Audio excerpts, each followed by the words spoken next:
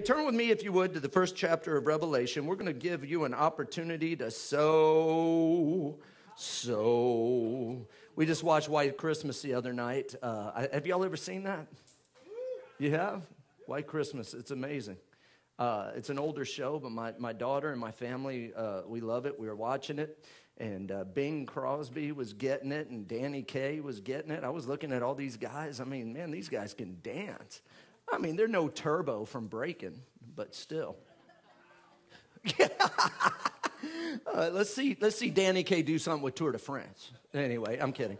So, anyway, we were watching it, and, they get that part where they're singing snow, snow. And I was sitting there thinking, that's what we ought to do, so. Anyway, I don't care if you don't get it. So, praise the Lord. We're going to sow tonight. Amen. I was asked this every now and then. Periodically, I'm asked this. Seems like over the years quite a bit. They've been asking me, what's the best way to see the Word of God work in operation, especially in the area of finances. If you want to find out where somebody's heart is, start talking about finances. Everybody wants to win the lottery. I say collectively, everybody. Everybody wants to win the lottery. Everybody wants to get a stim check. Everybody wants to have needs met. But it's amazing the little part, say the little part. The little part that we're asked to do, we don't do that because why? We're fighting God the whole time. Guess who used to do that? You're looking at the top example. Because when you grow up with needs being met effortlessly by your family, by your dad, by your mom, whatever, it's real easy to look at other people and call them con artists because all they're doing is talking about sowing, reaping, being blessed according to the word, giving, tithing, all these things that I was fighting. As a matter of fact, when I went down to Florida, I moved down to Florida to go to help in that church, and my brother went to Rhema. So while he's at Rhema, I'm down in Florida. Who do you think's smarter?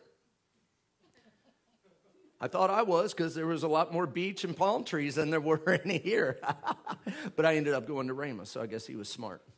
But what happens is that when you're looking at your life and everything's met, you've got a trust fund. There's many people in here that never had that trust fund even set up for them. I was born into a trust fund setting. I never saw it because my dad ended up liquidating everything, taking off and the whole thing, mafia. I've told this story. And so I never saw anything, but I did grow up with some of those benefits. But it set me up to look at God as somebody who gives and somebody who takes away.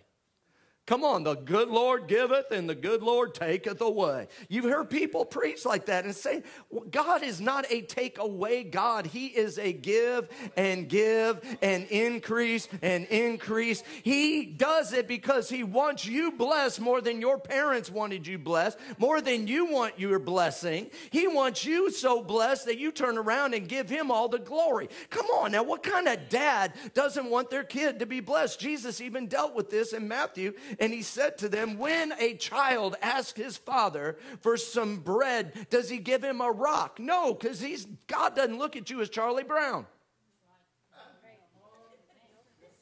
Is Brandon the only one in here that watches the same shows that I watch? Charlie Brown goes up and he's wanting he's a good kid. He's borderline oppressed. But he still has a good attitude for as much as everybody dogs him. Lucy. God, that girl's... come on now. She even wore a witch's costume when she was Halloween trick-or-treating. And all Charlie wanted to do was fit in and be a part of the gang. And even the parents of other houses kept throwing rocks into his bag.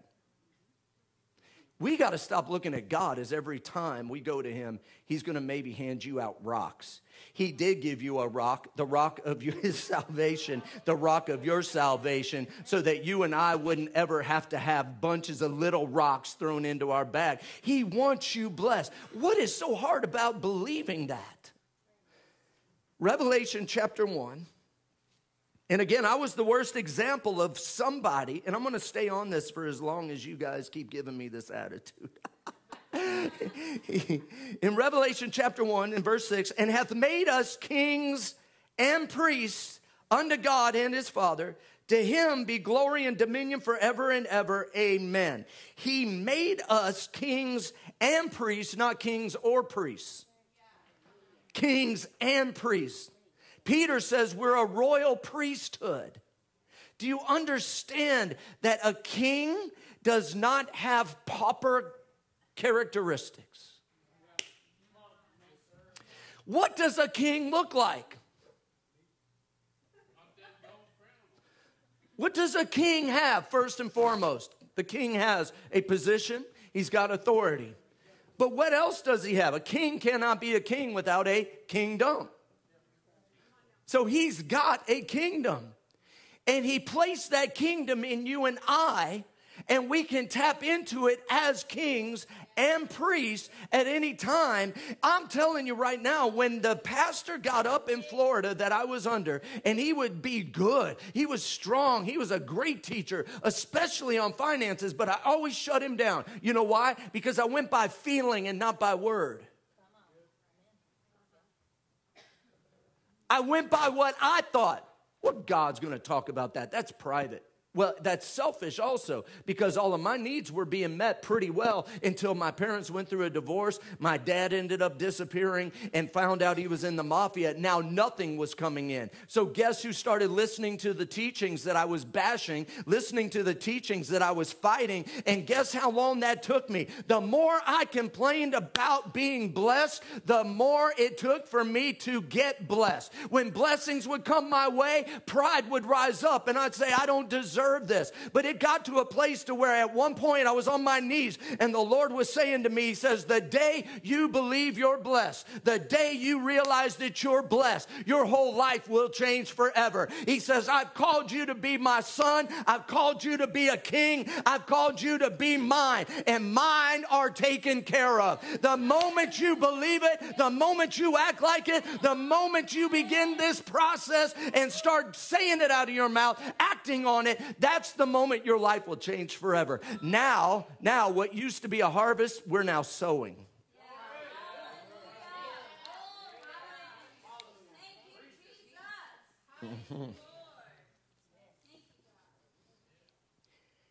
He's made us kings and priests. Say this, he's made me a king and a priest. Not just to anybody, but unto him and his Father, so that he will get the glory and dominion forever and ever. Amen. Get a hold of this. He made you because you weren't before. How many in here would like to say, you know, I'd like to feed a family at Thanksgiving? Let me see at least one hand. Okay, good. We got some other Christians in here that probably wouldn't give anybody anything.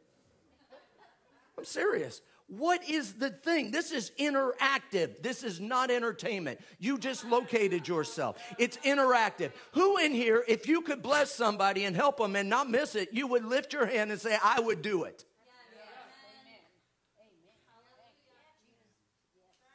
Why wouldn't you? Why isn't your faith out there to bless somebody to do that? One thing I always saw my mom do every Christmas was get all of these gigantic boxes of toys to give to kids that did not have a good Christmas. I'm sitting there looking at these boxes, and I'm sitting there as a kid, I'm going, wow, this is how it's supposed to be. How many of you in here would bless a young kid if you had it within your means to do it? Sure. How many of you can't lift your hand for anything because the selfishness is it's how much you can get? Now your hand went up. All right. What I want to put into your spirit is this, because it's sad that this stinking area always has to have this broken through and hammered and jackhammered every single time. You have a little break and you see how carnal things get. How do we break past this? I go, God, give me more seed to sow this year than I've ever had before in my life to sow. You see that? Will God give you more seed to sow than you've ever sown before in your life? Yes, why? Because he gives seed to the sower. Say, I'm a sower. Say, he gives me seed. A lot of seed to sow. That is kingdom principle. And you can fight me all you want. But I'm probably one of the few in here that have faced foreclosure twice. Probably one of the few that have faced getting your car collected, is what they call it, collected. It's repossession. But I won't allow it because my car was never possessed.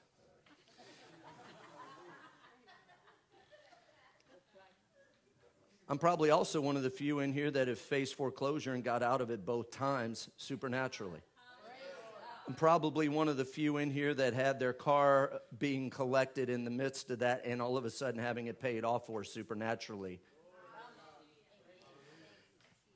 How does that happen? Probably one of the few in here where we were given a house, a brand new house by somebody who didn't even like us at the time. How? Because I got on my knees and crying out to God saying, what's wrong? He said, if you'll stop fighting me and start accepting that you are blessed, you will operate as a king and your whole life will change forever. So guess what? Now, instead of going around and hinting, I need something, and going around and praying out loud, because when I was in prayer school, I remember as a student, there's always a guy that looked at what you drove and looked at, what you wore or whatever, and they always thought you had something. So they would always go and kneel down to pray next to you. You're in there praying for Africa and the souls of Africa and praying for China, and you're praying for the bamboo curtain to come down, and then you got this guy next to you going, do, do, do, do, do, do, do, do, do, do, do.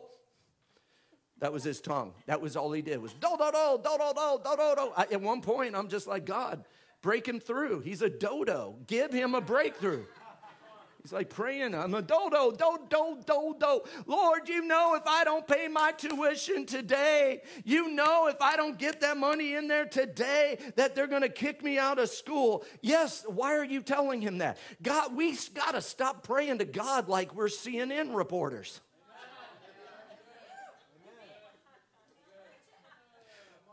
Well, God, that if I don't pay my water bill, if nobody pays their water bill, it's going to be cut off. I'm God. I'm omniscient. I know everything. If you don't pay your electric bill, it's going to get cut off too. Pretty easy word of knowledge for God. Come on now. You don't have to go to God and say that. He knows ahead of time. So instead of saying, well, you have not because you ask not, you also have not because you don't obey the Bible. So what would happen if I went ahead and sowed what God told me to sow and got excited about the harvest regardless of circumstances? There are people in this house right now that are going to give a shout of praise and shout amen when I say this, but 2020 was not the year that the devil wanted it to be. It was what God intended for it to be. And you can say you were still blessed this year anyway. Hallelujah. Praise the Lord. Glory to God. Well, if you really are a king and you really are a priest, it's because he made you that way, not because you made yourself that way. So that's why it's been a struggle for us to act like kings and priests sometimes, because we were made one. We didn't go around trying to become one. We didn't try to study to be one. So what does a king do? What does a king do? Does a king keep moving when Micaiah's trying to take a picture? Does a king sow like a pauper? What does a pauper sow like? Well, 2 cents, right? 1 cent. No, a widow woman gave 2 cents, 2 mites, and it was bigger than all the other stuff that the others had sown. Now, why is that such a big deal? Because God's not looking at the amount. He's looking at the ratio in your heart. He's looking to see what you'll do with what you have, not with what you want. Well, Lord, one day when I win the lottery, one day, Lord, when I get that settlement, Lord, one day, you'll never get the lottery, you'll never get the settlement. He wants to see what you're going to do with your $5.50. He wants to see what you're going to do with that $10 that just came in. What's this $10? It's just 2 mites. Are y'all all right? So y'all ready to sow tonight? Glory to God. Praise the Lord. Well, shout, I'm a king and a priest. And I act like it. Praise the Lord. So you can give by Cash App. You can give the cash tag Life Revolution. If you have Cash App, it's very simple. Just look us up. Life Revolution, one word. You can find us that way. If you don't have Cash App, that's okay. You can download our app. Praise the Lord. Our app is real easy. You download it at the App Store, or you can download it on Google Play if you have an Android. Our app is amazing. We keep it updated all the time. Amy does a great job at keeping that updated. She puts little things on there too. Like, I think what's going to be on there probably by tonight is a picture of Robert in his onesie Grinch outfit. Let's not do that. Although we may end up getting way more subscribers that way. And then also you can type or text the word LifeRev, L-I-F-E-R-E-V. You can text it to 888-364-GIVE, which also is 4483. And then you can also give online. If you're watching online, go to our website, liferevolution.church. Or if you're watching online and you want to make it even easier, work with our good friends at Good World. Do #donate. Write it out. #, DONATE. Saw one person put DONUT one time. And I'm like, we ain't working with Krispy Kreme, although I would be open to that. Praise the Lord. That way we can, you eat. Yeah, donate a donut or a dozen. Praise the Lord. Don't be stingy. So anyway, #donate and then the amount. So like #donate 50, 100, whatever, and then they'll take care of you. Praise the Lord. And then you can mail it in. Snail mail works too. P.O. Box 3163, Broken Arrow, Oklahoma 74013. All of this information I think is online too. And then most of the people here know you can give by check, Life Revolution Church, or credit card through the envelope. So I believe the ushers already handed out the envelopes. Is that right? Praise the Lord. This is a good-looking crowd, man. You look different without a tent, but that's okay. I bind those Jezebel spirits. Will this be anointed still if you're on my left? Praise the Lord. That makes me Mr. Thank you. Praise the Lord. Come on now, y'all done? You know, Brother Hagin used to say, you spell thousand, THOUSAND. You spell million, MILLION. But see, no, if I say that, they're like, no, you don't talk like that. But Brother Hagin talks like that, you're like, oh, it's okay, he's older. Are you kidding me? He literally had in one of his meetings, one person came up and donated $1 million. The next time they had another $1 million came in. And it all goes into reaching souls. How many of y'all want to be a part of reaching souls and winning the lost? Come on, glory to God. Getting into our own building, which I know is coming up soon. I also want to say, too, before we get going, there is a very strong, I think we're already going to do it. But starting in January, we're going to have multiple services here every week. And those 6 people that got excited, you're going to be so blessed to be with us. So, amen. Before we get going here, if you need Christmas pictures this holiday, I want to encourage you to get in touch with Melissa Klink. She's right here. She's right here. She's right here. And wow, she's looking into my soul. But here's her number. Please take it down. Just check it out. She's also on Facebook, Melissa Klink Photography, 918-609-0078. And we highly recommend her. We've used her the last 2 years. We've used her for passports, Christmas pictures, and then also my mugshot if ever needed. Yeah, you remember? Because of the police coming, I said, I want to have my own mugshot professionally done. And you were amazing. Yeah, and then...